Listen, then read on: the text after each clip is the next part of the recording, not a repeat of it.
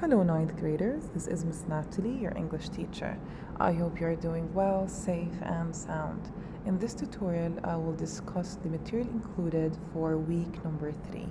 So let's start with the first day of this week. On this lesson, we are going to learn about the paragraph structure, how to construct a well-comprehended paragraph.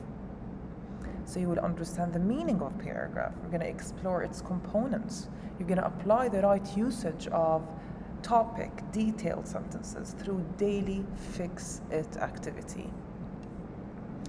Okay, so here you have a PPT on writing a paragraph. It will lead you throughout the exercises or the activities. You have 2 tutorials. The first one discusses or explains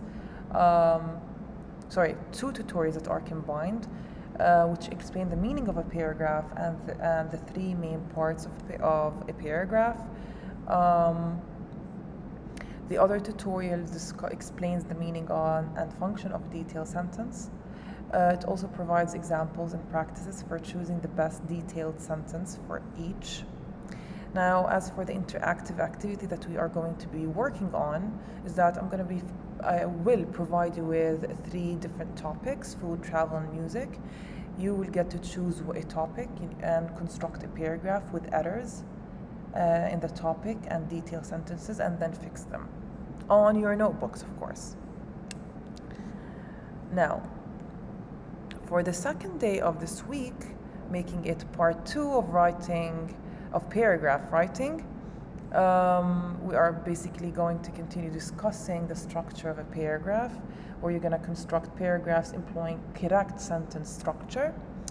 Again, you have the PPT to aid you, and you have 2 different tutorials, one that talks about writing skills in general, and the other one discusses or explains the meaning and function of a conclusion sentence and provides example and practices. As for the interactive activity on this day, I will provide you with three different topics. You need to choose a minimum of 2 topics and then write a comprehensive paragraph for each topic on your notebooks. Okay.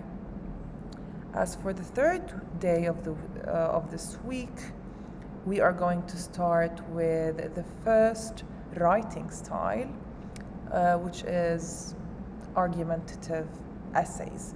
And then in this lesson, you are expected to identify the general layout of an argumentative essay and practice the uses of the 3 appeals through activities. Here are the essential key terms, PPT that will aid you on argumentative essays, tutorials that explain the meaning of an argumentative essay, and the explanation of the 3 appeals. We're gonna work on this activity where you need to click on the images below. They will aid you with the meanings and the different uses of the following rhetorical devices: logos, ethos, and pathos.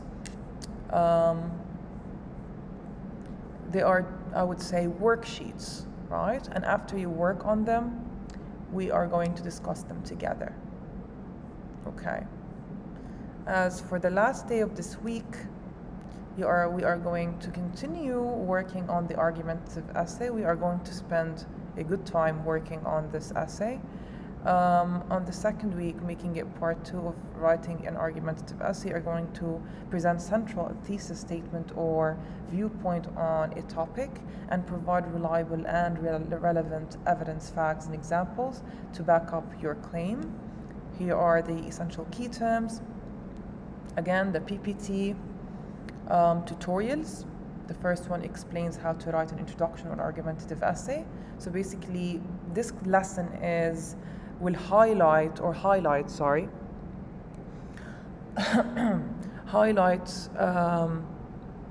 the ways in which or the ways we need to follow in writing the introduction of an argumentative essay.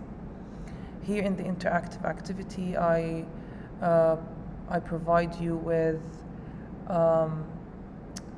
I would say, the layout of an argumentative essay, the title, introduction, body paragraphs, how many paragraphs, and so on, and what is an introduction, and how to organize your introduction. Okay. So here if you scroll down, you are going to find an attached website that provides you with samples of thesis statements and topics, of course, argumentative essay topics. So you get to pick and choose a topic and stick to it and work on it to construct an argumentative essay. Thank you so much for listening, and have a nice day.